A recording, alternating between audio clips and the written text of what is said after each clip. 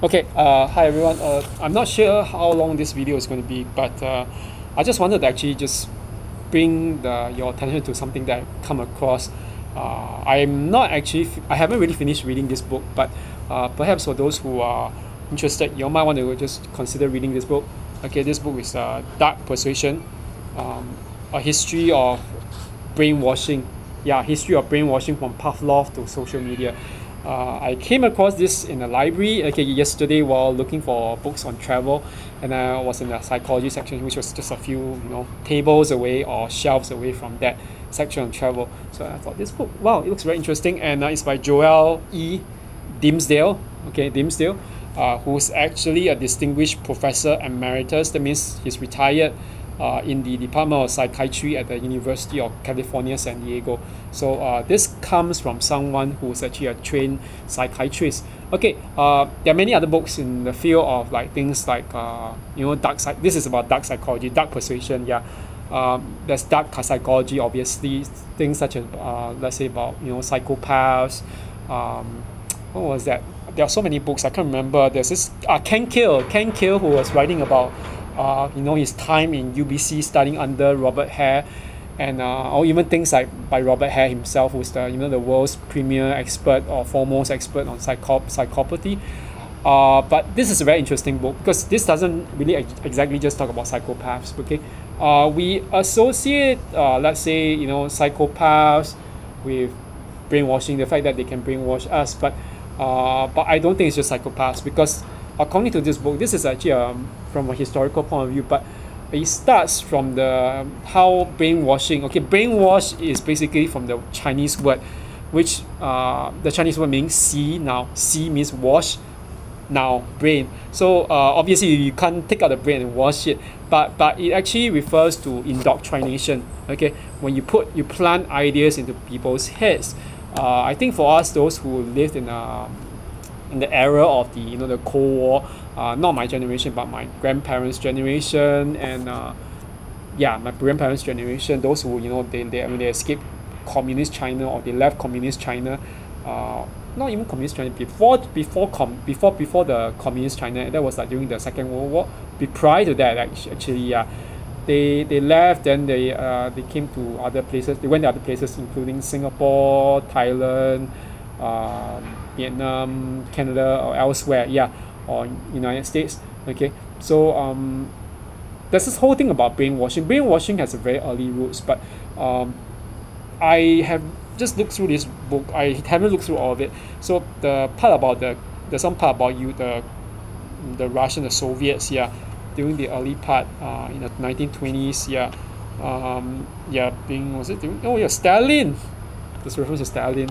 Okay, but I haven't read this part. I read the part about how Stockholm syndrome, how it's being this is the second. I started from the second part about the but how Stockholm syndrome is being formed, and how criminals actually it's not really intended, but somehow it just emerges. Okay, and one thing about Stockholm syndrome with different variants is that the victims normally end up, we know that with the case of people who are basically victims of abuse and narcissistic manipulation, or even just manipulation by someone who is actually very high on the scale of, let's say, psychopathy or any antisocial traits. Okay, or even not just antisocial traits, it could be just a cluster B personality disorder. Okay, anyone in that particular group who's able to actually manipulate other people. Okay, they are very adept. But the one thing is that they are able to do so also because of this element of behavior in all of us as victims. It's called Stockholm syndrome, and it's the story. I'm still reading it, so I just finished one article chapter, and it was quite interesting because according to what this Dimsdale actually said, Joel Dimsdale, he said that it's not just kidnappers or criminals who actually thrive on this kind of dark persuasion, but in fact, he says that clerics, meaning that religious figures, okay, like pastors, cult leaders, or even any kind of any religious movement. So that doesn't just apply to Christian traditions, but even other non-Christian traditions too.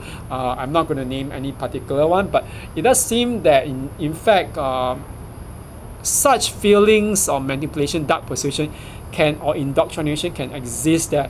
Okay, but very interesting thing that about this this particular paragraph, not paragraph, but this article, okay, this article or this chapter that I read, and it seems to say a lot about how, let's say, this this dark psychology works, especially in the case of the criminals, okay, criminal behavior, because in this particular chapter, flash conversion of hostages, Stockholm syndrome and its variants, okay, it actually started with this story or this anecdote, okay, of the Credit Bank in Stockholm. Yeah, basically that was in the 1970s, August 23rd, 1973, in which this Jan Erik Olsson, okay, Olsson, okay, he entered this bank, okay, in Stockholm, wearing disguise and makeup, but all of a sudden he just took out the gun and just shot at the ceiling, and then he wanted to basically seize the hostages, get his friend Clark Olofsson, Olofsson, okay, released from prison. So there's a lot of this whole series of what happened, but basically it was a really long 6-day standoff, and the 6-day standoff led to certain situations where, let's say, the hostages were basically on leash, basically on a leash, meaning that they cannot go without him releasing, even to the toilet or whatever, or the restroom. They couldn't go without him or his friend, who was subsequently released under the police agreeing with that, to actually unless they release that thing, the leash, they can't really even go to the toilet. But occasionally they did that, okay. And the strange thing is that at the end of that altercation, where the police eventually came out with the tear gas, they directed tear gas into that place, and they saved the so-called hostages. A lot of these strange things happen where the hostages actually blame the police. They show kind of hostility towards the rescuers, but they were also, however, let's just say, very, very sympathetic, okay, to the I would say robbers, the robbers or the kidnappers, okay. And the strange thing is this, okay, how did this happen? Based on what Dimsdale actually noted, there were some particular moments, okay. I think that the main thing is this. There are a few possible explanations according to Dimsdale, okay, or at least a few accounts of what he according to what he said. One of them was this case where, let's say, the prison was the hostage, Christian Unmark, okay, Enmark or Unmark, okay, is Ehnmark, okay. She commented that Olsen was kind because he let her go to the bathroom off leash. So what does this imply? It implies that there's a very, very rare occasional moment of kindness, okay.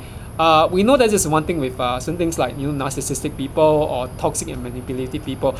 They cannot be 100% manipulative and toxic, because if they're always angry, always like that, I think all of us, we are very sensitive people, as empathetic people and not neurotypical people. We will just be running away straight.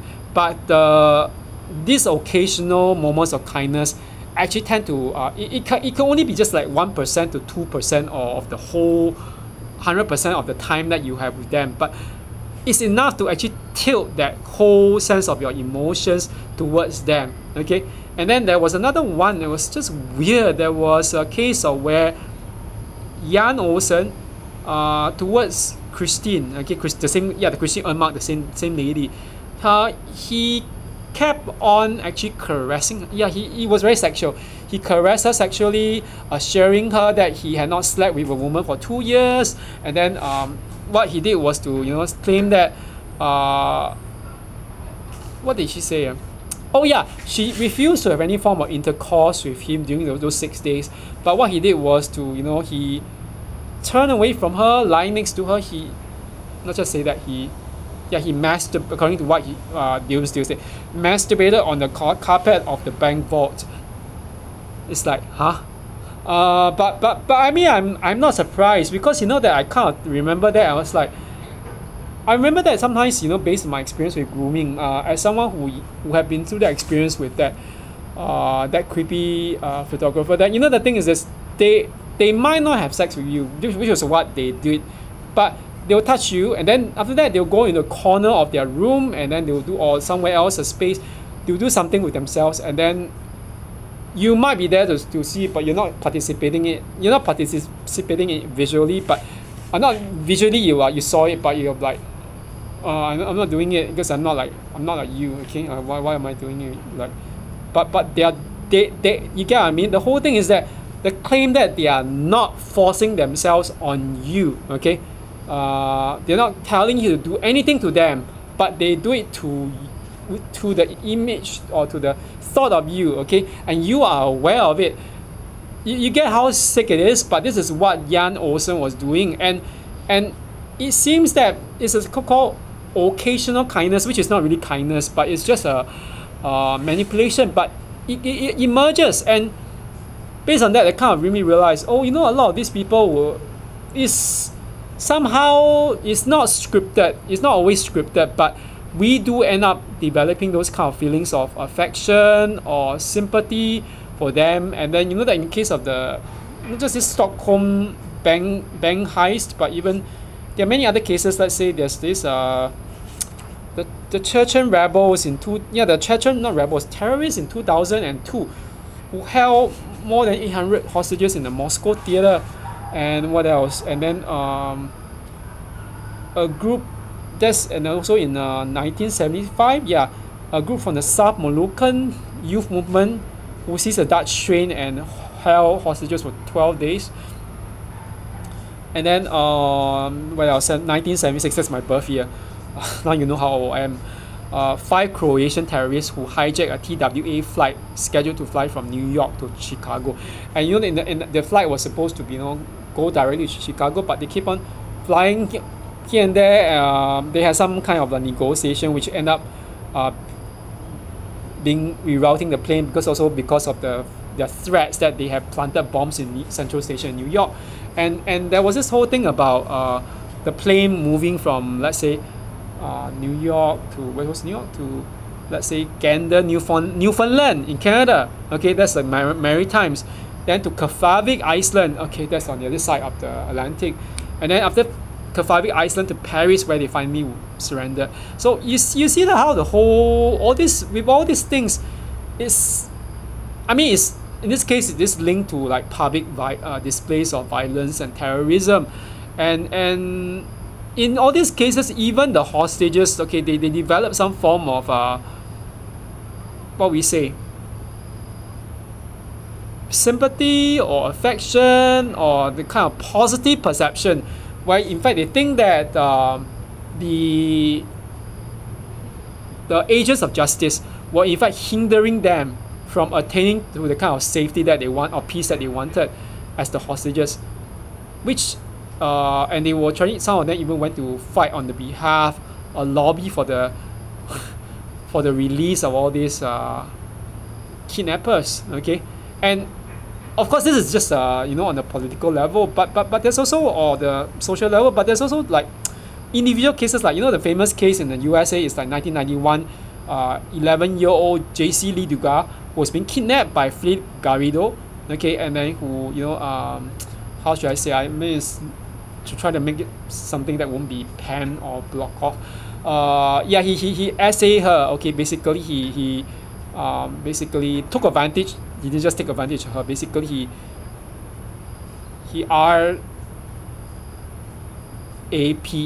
her. Okay, and then multiple times. In fact, and the strange thing was that when the police came in, and like even the parole agent, it was kind of strange because J.C. Lee Dugas actually developed some form of Stockholm syndrome and kept on denying that to the at least to the parole agent that she was being kidnapped. In fact, she claimed that she was his some other girl called Elisa from Minnesota when she was in California, in somewhere near the Los Angeles area. And the strange thing was this, what she claimed later on years after that was like, why did I do that? She said that okay, this is a very exact thing she said, which also explains a little bit of what like I think that it also accounts for what we, like people of like us who have been through some form of abuse or emotional or domestic, or domestic could be even in a relationship, romantic relationship, professional or friendship, even friendships, okay, or even religious faith. Okay, the thing is this, she said this, okay, what did she say? She actually denied that she has Stockholm syndrome, and instead she said, well, really it's degrading, having my family believe that I was in love with this captor and wanted to stay with him. I mean, that is so far from the truth that it makes me want to throw up. I adapted, okay, this is what she says, I adapted to survive my circumstances. There is just no other way to put it. Okay, this is what I think that Pete Walker from Surviving to Thriving, okay, calls learned helplessness, okay, in complex CPS, in the book Complex PTSD, okay. Basically, the thing is that when we have extended periods of time that we go through such forms of abuse, manipulation, and everything, we tend, the kind of neurology or the way our bodies and minds actually develop is that we actually adapt. We start learning the helplessness, okay. We start thinking that there's no way, okay, there's no way out, so we have to just do it this way, okay. And this is why it differs a lot from the outside world. When the outside world looks in, they don't think that there's no way out, they think that there's definitely a way out. They're like, why don't you just leave? You can just run, but I think it's not always the case. Like, for example, Elizabeth Smart, who has a similar case with like 14, she was kidnapped at 14 years old in 2002. Okay, she kept on, even like, she was going around the country together with the kidnapper, he and his wife, and just like Miss Dugas, okay, J.C. Lee Dugas, she kept on denying it. And the point when she was, I think there was one, I saw that story, a documentary about it, or at least there was a narrative reenactment of the whole thing on a film. And even in the library, when asked about it, she kept on like denying. She said, oh, I'm not another person, I'm not Elizabeth Smart that you think I am. Okay, I'm not her. And in fact, she claimed to be the daughter of a kidnapper, her abductors, okay, abductors. So okay, I was like, whoa, but this is like, it seems very, very much like we could just blame people who have done that, who have been through that, saying, why don't you just leave? But I mean, from a personal perspective, I think it's impossible to do that. We shouldn't be thinking that way, because a lot of it is learned helplessness. And so reading this actually gives me a lot of insight. And the strange thing was that as I read this, I was like thinking, wow, was it similar to, in a way to what I was thinking? Because my friend asked me once, like, why don't you just leave all these abusers and groomers who are like, they were taking advantage of you and everything? But I'm sure that you probably could. I mean, it's not as if you don't know any self-defense or whatever, but of course they themselves also know some form of violence, and they could probably use it against me. But you know what Elizabeth Smart went through was that her kidnappers threatened to hurt her family. That's why she actually kept quiet about it and tried to deny that kind of abuse. And then I was like, wow, but wasn't the groomer also doing the same thing to me? Like, those groomers and narcissists and whatever, they threaten to do things to me, and the things I shan't mention them here on the phone or on YouTube, whatever. They could just get this video panned or whatever for the wrong reasons, and some of the stuff are very unsavory, okay? And let's just say that now that I put it behind me, in my years when I wasn't so aware of all these things, and I kind of realized that a lot of this really springs from learned helplessness. But just like what Dim Steele has said, in most cases, like all this, we don't know what exactly is the meme, what actually, how does this thing come about? It's not like really intentional on the part of the captor or the one holding us hostage, but it just emerges, and supposedly, according to the FBI, this consultant, yeah, what's his name, psychiatrist Frank Ochberg, Ochberg. Okay, he actually said that it's a very, he calls it an unholy alliance between terrorists and captive, involving fear, distrust, or anger towards authorities on the outside. So, you see what he's getting at? There's some form of alienation. We start developing a complex, a kind of psychological complex that leads us to alienate people who want to help us. So, I kind of think, wow, so that this what also the narcissist is whoever they're taking advantage of. They make us develop some form of distrust towards people who actually meant the best for us.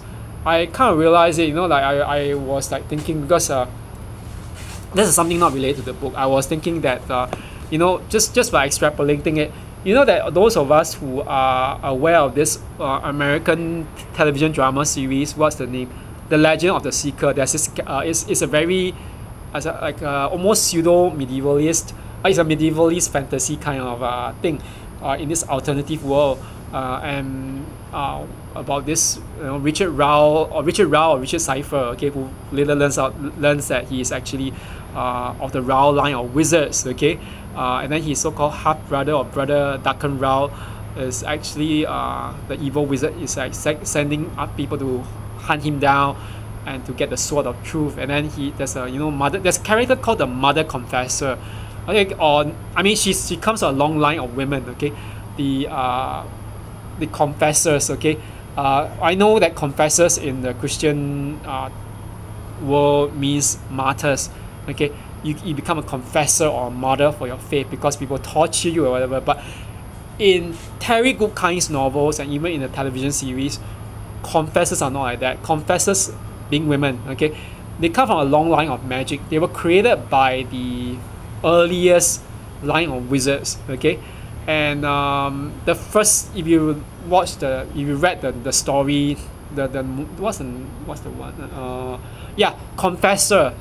It's about the first confessor, okay. She was someone who didn't know any magic, but her husband was killed, okay. So she was a widow, and then her husband's friend or something like that, who's also a wizard, okay, decides to protect her, everything. But in the end, he realizes, she has potential to become a confessor. We can groom her to, become a woman of magic, to use her gift, to give her a gift, which is to extract or confess the truth out of other people. So, female confessors have this particular magic. The normal confessors, those on the lower levels, they do this by grabbing the man's neck, okay, touching the neck. Then once they touch the eyes, there are two kinds of magic. I won't deal with the exact kinds, but the eyes of the confessor will start changing, becomes black. The man or the woman whom he or she touches the neck of, the eyes will also become black, okay, for a time being. After that, before returning to normal color, and then at that point in time, they will say, "Command me, mistress." You see, this is really mine, or confess me, mistress. Confess me, confessor. That means my wish is your command. I was thinking, wow, this is mind control. This is literally like what narcissists and whatever do to you. Except in the case of the confessors, and even like in the novel and in the TV series The Legend of Seeker, they use it for good. Okay, so because they use it for good, that's supposed to be good. Something, and then they don't use it on the wrong people, because she can't, like the character of the Mother Confessor. What's her name? Kaylen, yeah. Kaylen Amno. She can't use it on the one she loves, who's Richard Cipher, because if she uses it on him, he'll be in perfect constant bondage to her, and then he'll lose his free will. He can no longer wield the sword of truth, okay, because the sword of truth requires someone with a will of his own, okay, to will. And then of course,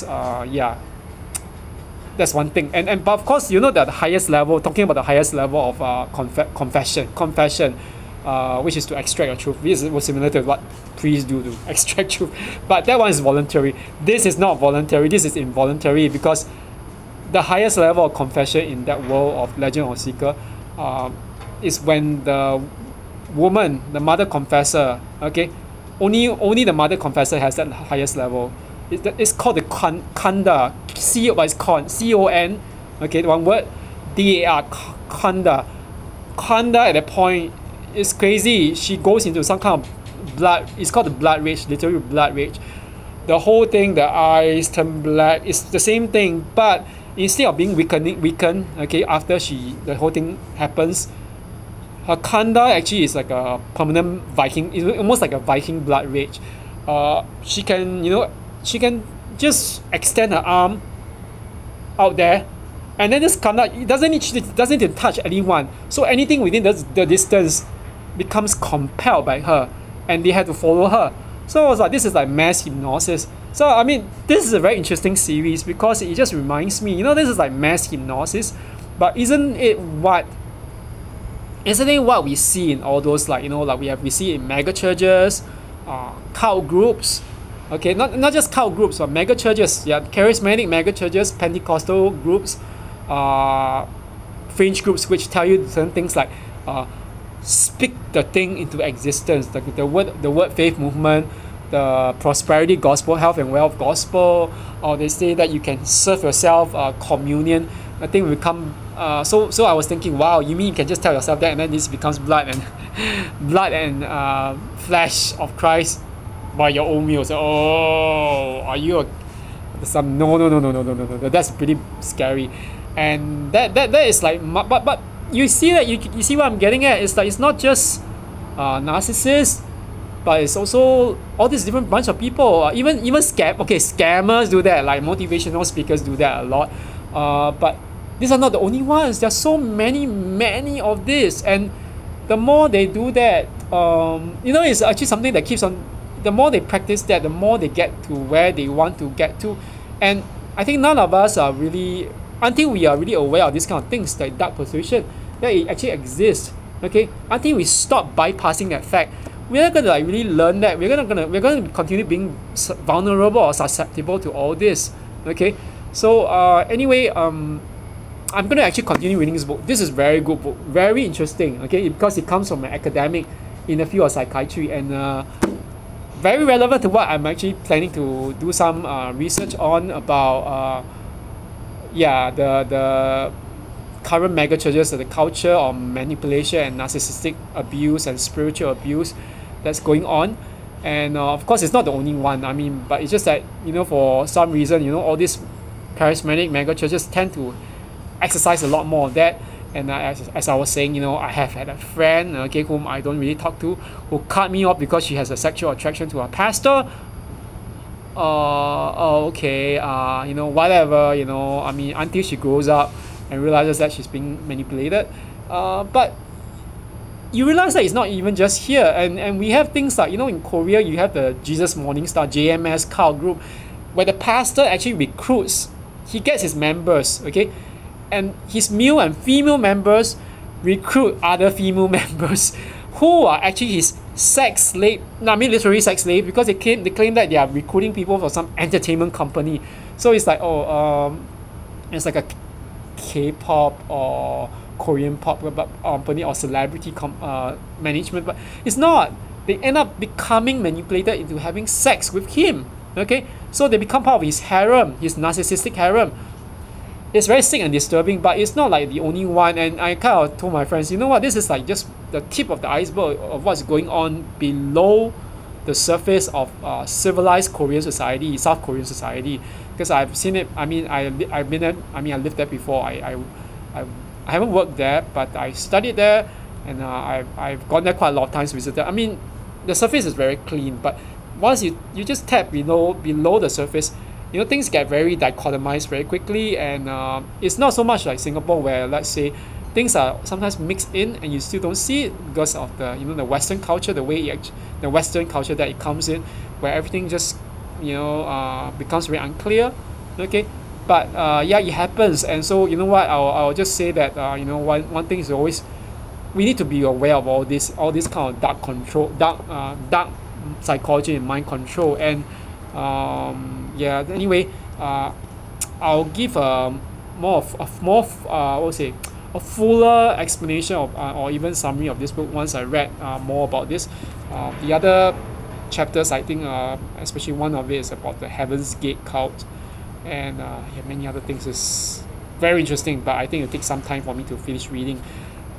There will be the wow, 90 pages.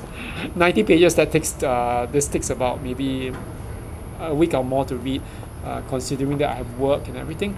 Then of course there's some parts about the Korean War as well, and Cold War. Anyway, that's it, and then I'll just make a move first, and have a good one, everyone. Okay, bye bye.